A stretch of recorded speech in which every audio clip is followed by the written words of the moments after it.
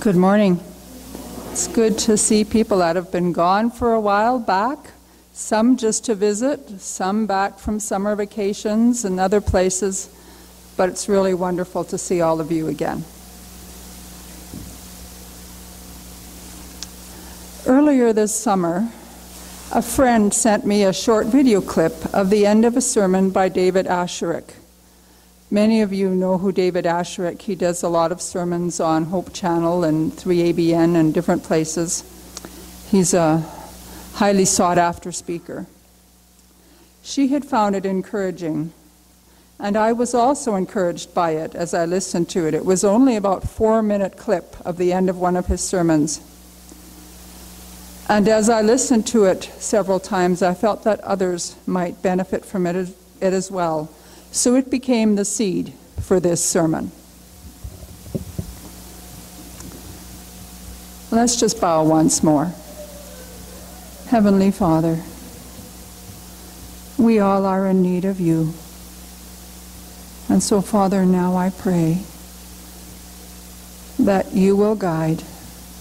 May the meditations of my heart and the words that I speak be pleasing in your sight. In Jesus' name, amen. How often do you get discouraged in your Christian walk because you are trying to overcome some habit or resist some temptation and you keep failing and falling? I know for me it happens all too frequently. You know, you think, I really need to get over doing this, or I need to stop doing this, or I need to change this. And you try and flump, you go down. And you try and try and try and flump, you go down again. Sometimes I feel like Paul when he writes in Romans chapter 7.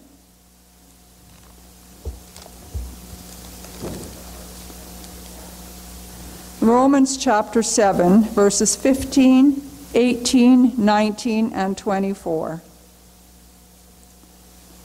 For what I am doing, I do not understand. For what I will to do, that I do not practice. But what I hate, that I do. And verse 18 and 19, for I know that in me, that is in my flesh, nothing good dwells. For to will is present with me, but how to perform what is good, I do not find. For the good that I will to do, I do not do, but the evil I will not to do, that I practice. And then he says, and we could say woman as well as man, in verse 24, O wretched man that I am, who will deliver me from this body of death? I want to do what's right. I want to be honest, kind, loving, and good, and do that what's pleasing to God. But too often I find myself doing the opposite. It sometimes becomes frustrating and discouraging when we're trying to change a habit or overcome something or resist things. Please turn with me to our scripture reading, Proverbs 24:16.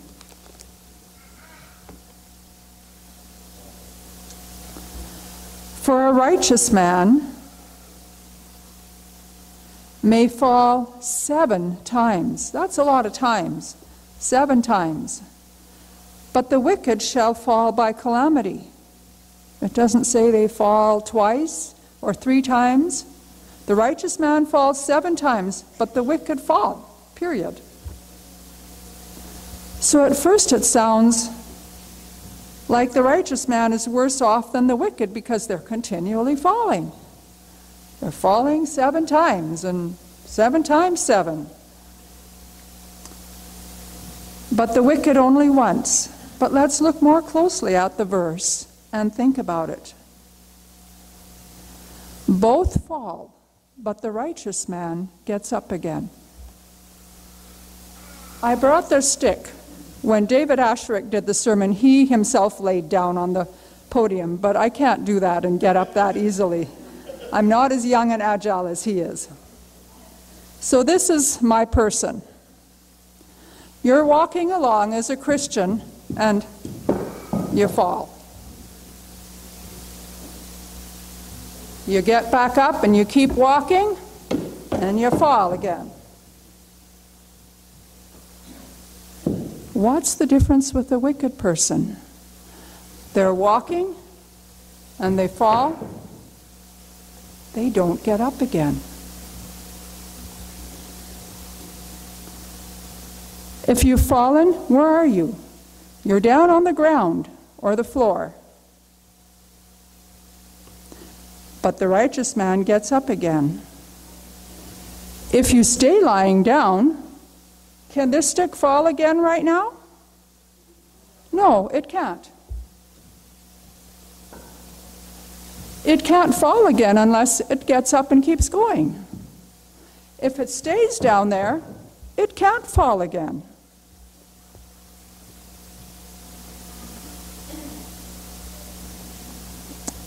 If you get back up, as it says the righteous man does, there is a possibility of falling again. But when he falls, the righteous man keeps getting up. That, my friends, is the secret to success in the Christian walk.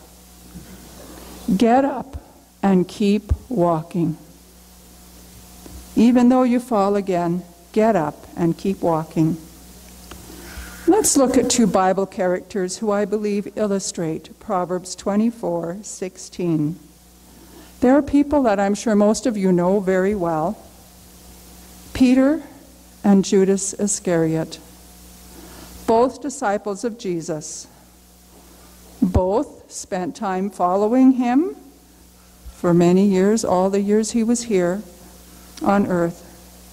But how very different their endings were. Let's begin with Judas. He was the disciple who some people thought would have seemed the most promising of all the 12. Most of the others were fishermen or tax collectors that really weren't appreciated. They were considered the lowest because they had colluded with the Romans. But he was sort of an upstanding person in the eyes of the Jewish people. He was the treasurer, the one who handled the money for the group. He was highly regarded by the other disciples and had a strong influence on them.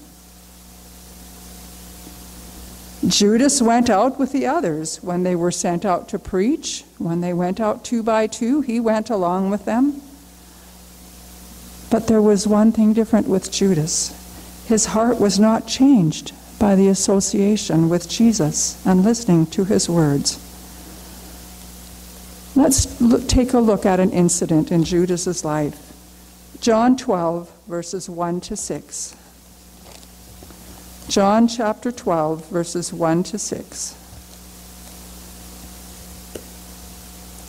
This is near, actually, the last week of Jesus' life on earth.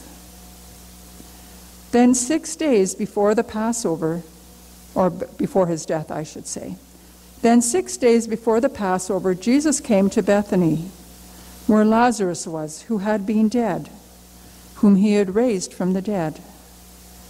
There they made him a supper, and Martha, Lazarus' sister, served. But Lazarus was one of those who sat at the table with him. He was sitting beside Jesus. Then Mary, Lazarus' other sister, took a pound of very costly oil of spikenard. And in the margin in my Bible it says it was worth a year's wages, so it was very expensive. Imagine, like today, if you went out and bought a bottle of perfume that cost, $70,000. Or for some people, maybe $200,000. Or even $30,000. It's a lot of money to pay for a bottle of something. But Mary had spent a whole year's wages. And she anointed the feet of Jesus and wiped his feet with her hair. And the house was filled with the fragrance of the oil. But one of his disciples, Judas Iscariot, Simon's son, who would betray him, said, "Why was this fragrant oil not sold for 300 denarii and given to the poor?" This he said, not that he cared for the poor, but because he was a thief and had the money box, and he used to take what was put in it. Judas was the treasurer for the disciples, and from their little store, he had secretly drawn for his own use. He would just stick his hand in the bag and take out whenever he thought he needed something. Didn't matter whether the others needed something as well. He just took care of his own needs. He was eager to put into the bag all that he could obtain, so there would be more for him to take. The treasure in the bag was often drawn upon to relieve the poor, and when something that Judas did not think essential was bought, he would say, "Why is this waste? Why was not the cost of this put into the bag that I carry for the poor?"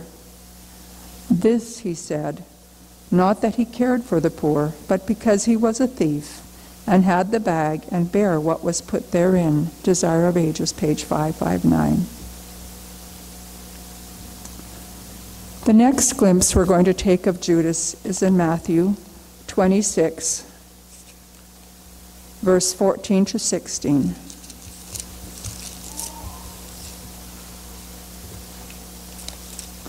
Matthew 26, verses 14 to 16.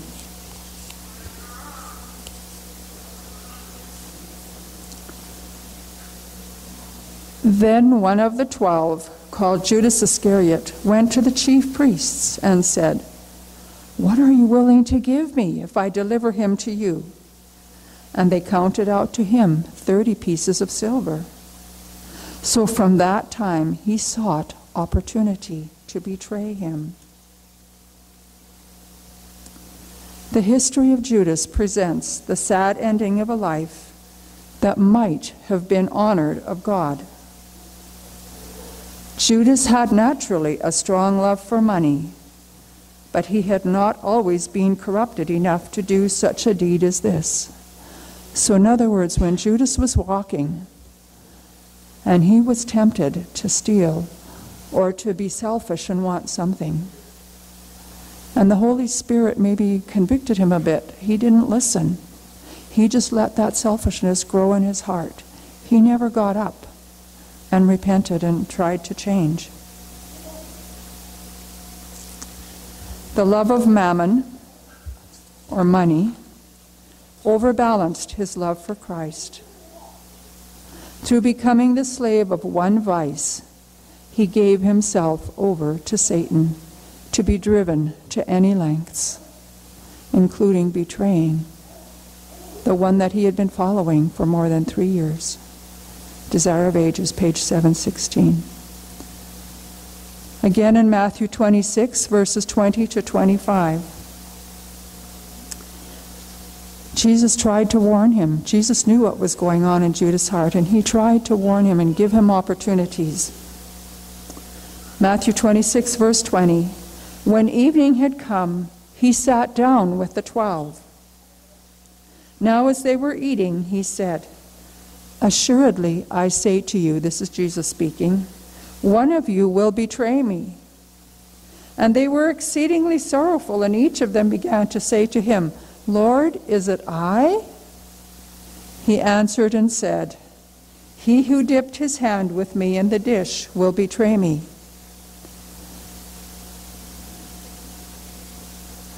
The Son of Man indeed goes just as it is written of him, but woe to that man by whom the Son of Man is betrayed.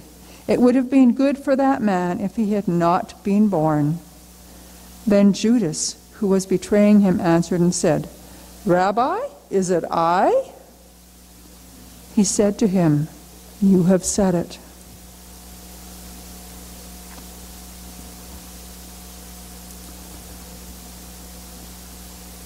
Here Jesus gives Judas an opportunity to confess and change the course he has chosen. But he does not give in to the convicting of the Spirit on his heart. And we see how he carries out his plan in verse 47 to 50. Matthew 26, 47 to 50. And while he, that's Jesus, was still speaking, behold, Judas, one of the 12, with a great multitude with swords and clubs, came from the chief priests and elders of the people. Now his betrayer had given them a sign, saying, "Whomever I kiss, he is the one. Seize him." Immediately he went up to Jesus and said, "Greetings, Rabbi," and kissed him.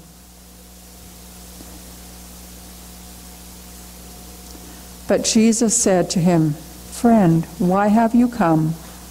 Then they came and laid hands on Jesus and took him. Even though he's betraying Jesus, Jesus still called him friend.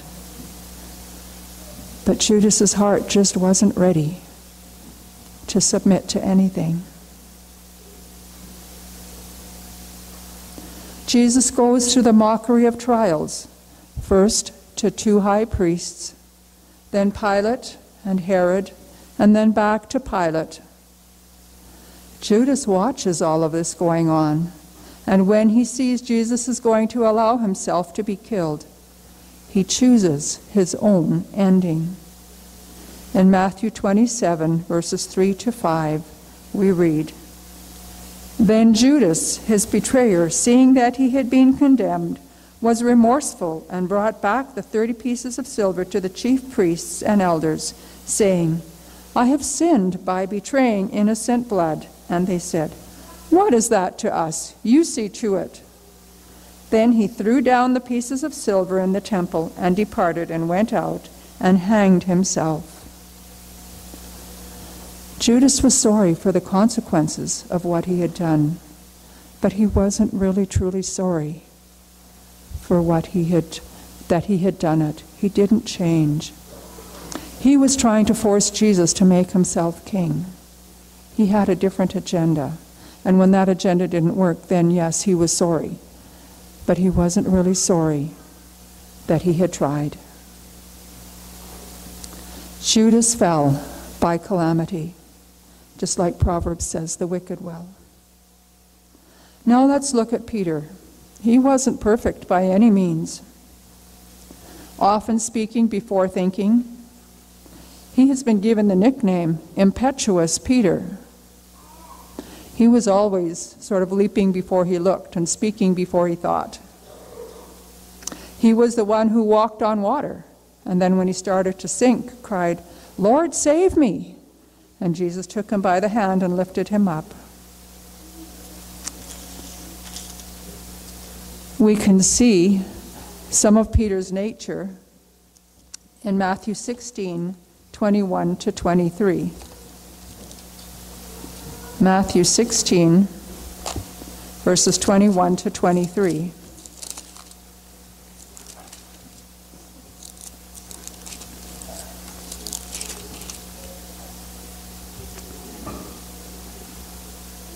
From that time, Jesus began to show to his disciples that he must go to Jerusalem and suffer many things from the elders and chief priests and scribes, and be killed and be raised the third day." Then Peter took him aside and began to rebuke him, saying, "Far be it from you, Lord, this shall not happen to you." But he turned and said to Peter, "Get behind me, Satan. You are an offense to me, for you are not mindful of the things of God, but the things of men." Peter is rebuked by Jesus. That must have felt like a fall. I remember my mother telling me when I was younger, she said, "I never had to spank you often, I just had to give you a good lecture, and that did a better job than a spanking." I don't like being rebuked, and I don't think any of you do either. None of us like to be rebuked. So for Peter to be rebuked by Jesus, that must have felt like falling down. But Peter keeps getting up. And we next see him on the Mount of Transfiguration. So he didn't stay down when he was rebuked. He got up and kept walking with Jesus, and he was taken to the Mount of Transfiguration, just Peter and James and John, to that glorious experience where they saw Jesus glorified and surrounded by Moses and Elijah and heard God's voice speak. Next, let's look at Mark 14:27 to 31. Mark 14:27 to 31. Jesus warns Peter just like he warned Judas. Then Jesus said to them, "All of you will be made to stumble because of me this night. For it is written, I will strike the shepherd, and the sheep will be scattered. But after I have been raised, I will go before you to Galilee." Peter said to him, "Even if all are made to stumble, yet I will not be." Jesus said to him, "Assuredly I say to you, that today, even this night, before the rooster crows twice, you will deny me 3 times. But he spoke more vehemently, "If I have to die with you, I will not deny you." And they all said likewise. Peter was so sure of himself. He didn't think of the verse in Proverbs 16:18, where Solomon says, "Pride goes before destruction, and a haughty spirit before a fall." Now let's look at Peter in the Garden of Gethsemane. Jesus asked the disciples to pray, but they all slept, including Peter. Then when the multitude with clubs and swords, led by Judas, came to arrest Jesus, Peter again thinks it's time to take action. Without thinking, in John 18, verses 10 and 11, we read what Peter did.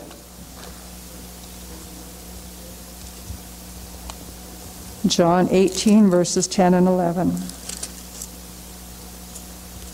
Then Simon Peter, having a sword, drew it and struck the high priest's servant and cut off his right ear. The servant's name was Malchus. So Jesus said to Peter, "Put your sword into the sheath. Shall I not drink the cup which my Father has given me?" Peter is again rebuked, and Jesus heals the ear back on. Turn with me to Luke 22, verses 54 to 62. Luke 22.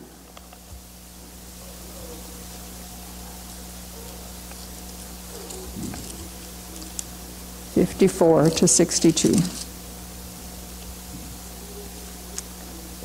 Having arrested him, that's Jesus, they led him and brought him into the high priest's house, but Peter followed at a distance. Now when they had kindled a fire in the midst of the courtyard and sat down together, Peter sat among them. And a certain servant girl, seeing him as he sat by the fire, looked intently at him and said, "This man was also with him." But he denied him, saying, "Woman, I do not know him." And after a little while, Another saw him and said, "You also are one of them." But Peter said, "Man, I am not." Then after about an hour had passed, another confidently affirmed, saying, "Surely this fellow was with him, for he is a Galilean." But Peter said, "Man, I do not know what you are saying." Immediately while he was still speaking, the rooster crowed. And the Lord turned and looked at Peter. Then Peter remembered the word of the Lord, how he had said to him, "Before the rooster crows, you will deny me 3 times." So Peter went out and wept bitterly. When the crowing of the cock reminded him of the words of Christ, surprised and shocked at what he had just done, he turned and looked at his master. Peter truly had meant it when he said, "I won't deny you." But the pressure on him was just so much that he did things he didn't even realize he would do, or that he didn't want to do. At that moment, Christ looked at Peter, and Peter understood himself. That look of Christ's broke his heart. He was like the publican in his contrition and repentance, and like the publican, he went out and wept and prayed and found mercy. The look of Christ assured him of pardon. Now his self-confidence was gone. Never again were the old boastful assertions repeated. Christ's Object Lessons, page 152 and 154. Peter had fallen big, but he realized his mistake and he got up again with God's help. And he kept walking, and his life was changed after that experience. He had a hard fall, but is back up, and we see him running to the tomb with John. After Jesus is resurrected, and Mary Magdalene comes to the tomb Sunday morning and finds it empty, she goes and tells the disciples, and Peter and John run to the tomb. John beats him because he's younger and quicker, but Peter is the first one to go inside and see that the tomb is empty. Then in John 21, we see them at the seashore. Peter is given a charge by Jesus to feed his lambs and sheep. 3 times Jesus asks him, "Do you love me?" And each time Peter says, "Yes, Lord, you know I love you." There's no pride anymore. There's just humbleness and sorrow that he denied his Lord. And so Jesus gives him the instruction to feed his lambs and sheep. And 3 times Peter acknowledges his love and willingness to work and suffer for Jesus. And as we read in Acts, we see that he followed through, because in Acts 2, when he preaches at Pentecost, thousands are converted. In Acts 5 and 12, he is put in prison for his preaching and sharing the gospel. And twice, on 2 different occasions, he is rescued by an angel. But even with all these victories, Peter is now walking strongly, but he's still prone to fall. Turn with me to Galatians 2, verses 11 to 14.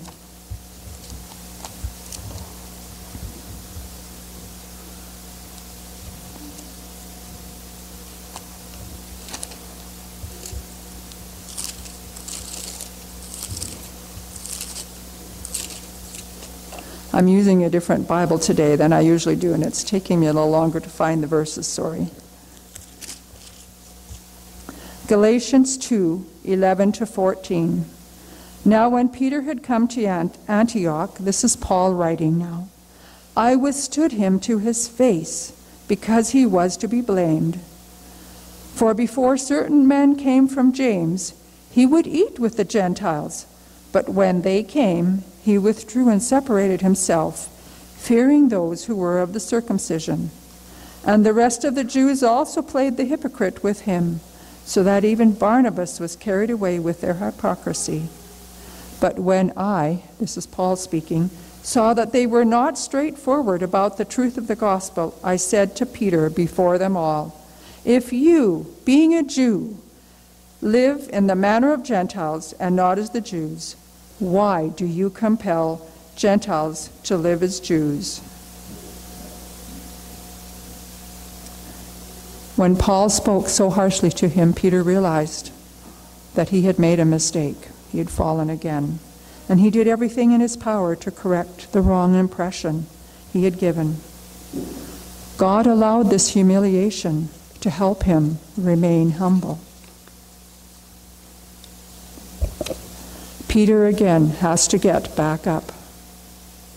And he does. In his epistle, 2 Peter, verses 1 to 4, we read,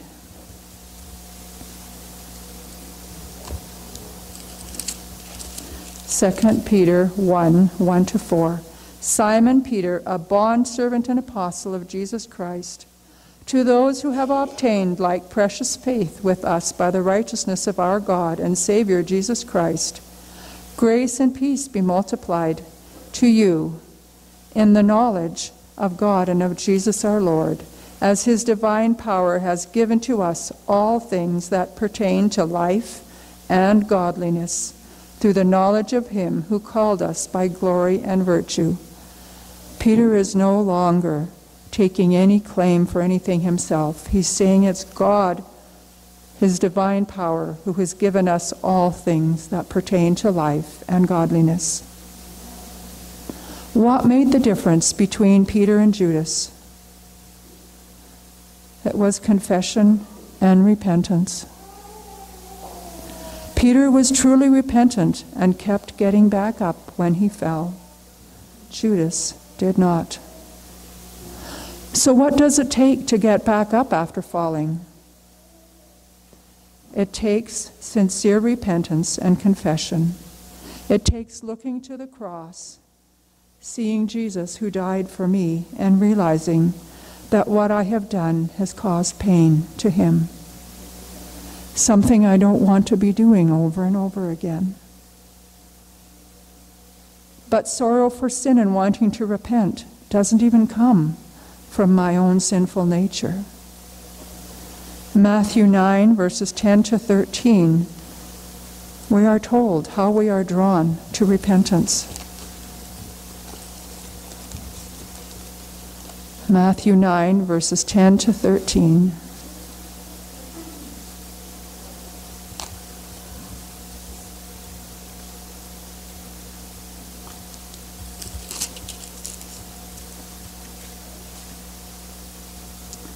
Now it happened, as Jesus sat at the table in the house, that behold, many tax collectors and sinners came and sat down with him and his disciples. And when the Pharisees saw it, they said to his disciples, "Why does your teacher eat with tax collectors and sinners?" When Jesus heard that, he said to them, "Those who are well have no need of a physician, but those who are sick. But go and learn what this means. I desire mercy and not sacrifice, for I did not come to call the righteous, but sinners to repentance." So Jesus is calling us to repentance. And in Romans 2:4 it says, the goodness of God leads you to repentance. 2 Corinthians 7:10, for godly sorrow produces repentance, leading to salvation, not to be regretted, but the sorrow of the world produces death. Godly or true, real sorrow for something I've done produces a repentance that leads to asking for forgiveness and reconciliation. I seek God's help to change. The sorrow of the world is being sorry for the consequences, but not sorry for the actions or the words. It doesn't produce a desire for forgiveness, reconciliation, or change. They just want to get away from the consequences when they say they're sorry. God has promised forgiveness to those who ask. One of my favorite verses is 1 John 1:9. If we confess our sins, He is faithful and just to forgive us our sins and to cleanse us from all unrighteousness. Isaiah 1:18 we read, "Come now, and let us reason together, says the Lord. Though your sins are like scarlet, they shall be as white as snow. Though they be red like crimson, they shall be as wool." And in Isaiah 55, verses 6 and 7, we are encouraged, "Seek the Lord while he may be found. Call upon him while he is near. Let the wicked forsake his way, and the unrighteous man his thoughts. Let him return to the Lord, and he will have mercy on him, and to our God, for he will abundantly pardon." And in Ephesians 1:7, Paul says, "In him," that's in Jesus, "we have redemption through his blood, the forgiveness of sins, according to the riches of his grace."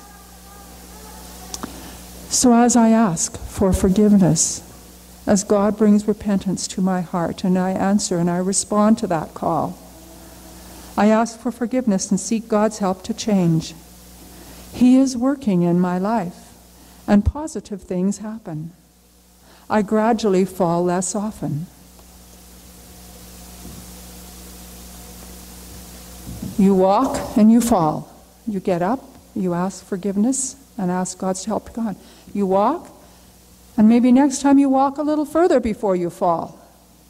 And as God helps you change and brings those changes in your life, you keep walking further and further between falls, because God is working in you and through you for his glory. It's a process called sanctification. It is nothing I can do on my own, but only God working in me. Romans 3:10 and 23, it says, "As it is written, there is none righteous, no, not one." And verse 23, "For all have sinned and fall short of the glory of God." I can't do anything on my own, but it's God working in me that does it. Romans 6:15 says, "We are sanctified by the Holy Spirit." And in 1 Corinthians 15:57, "But thanks be to God who gives us the victory through our Lord Jesus Christ." In Hebrews 2, verse 16 to 18, we read,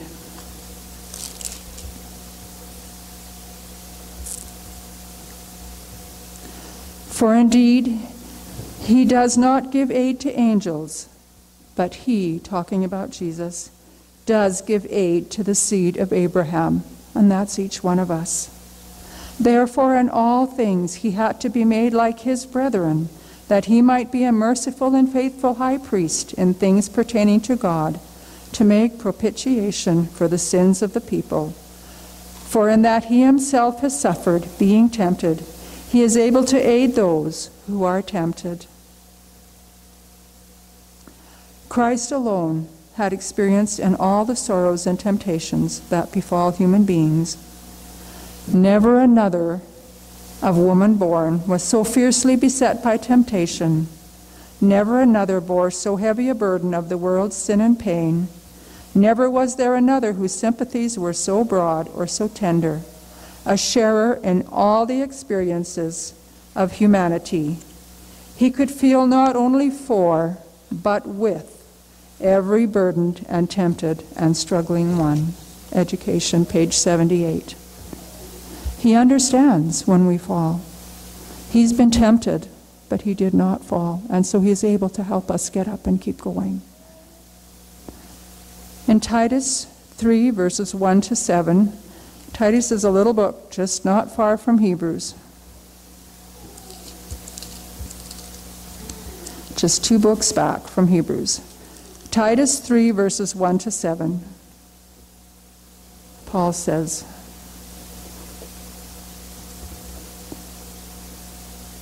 "Remind them to be subject to rulers and authorities, to obey, to be ready for every good work, to speak evil of no one, to be peaceable, gentle, showing all humility to all men. For we ourselves were also once foolish, disobedient, deceived, serving various lusts and pleasures, living in malice and envy, hateful and hating one another. Sounds like lots of falling. But when the kindness and the love of God, our Savior, toward man appeared, God, not by works of righteousness which we have done, but according to his mercy, he saved us through the washing of regeneration and renewing of the Holy Spirit, whom he poured out on us abundantly through Jesus Christ our Lord, that having been justified by his grace, we should become heirs according to the hope of eternal life. In Ministry of Healing, page 65, it says, "Do you feel that because you are a sinner, you cannot hope to receive blessing from God? Remember that Christ came into the world to save sinners. We have nothing to recommend us to God. The plea that we may urge now and ever is our utter helpless condition, which makes his redeeming power a necessity. Renouncing all self-dependence, we may look to the cross of Calvary and say, 'In my hand no price I bring, simply to thy cross I cling.'" Again, our scripture reading, "For a righteous man may fall 7 times and rise again, but the wicked shall fall by calamity."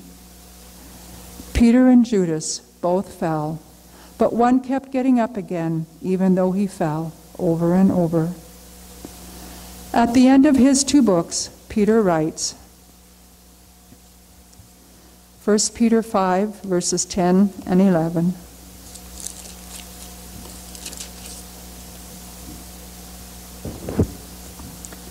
"But may the God of all grace, who called us to his eternal glory by Christ Jesus, after you have suffered a while, perfect, establish, strengthen, and settle you. To him be the glory and the dominion forever and ever." And then in 2 Peter 3, verses 17 and 18. "You therefore, beloved, since you know this beforehand, beware lest you also fall from your own steadfastness, being led away with the error of the wicked. But grow in the grace and knowledge of our Lord and Savior, Jesus Christ. To him be the glory both now and forever. Amen." I thank God today that even though I fall many times, if I get up and keep going, I will be able to grow in the grace and knowledge of our Lord and Savior, Jesus Christ, because he has promised to help me and to be established, strengthened, and settled. I want to, along with Peter, give God the glory both now and forever. And I pray that is also your desire. Let's keep getting up. Keep pressing on to higher ground. Our closing song is Higher Ground, page 625.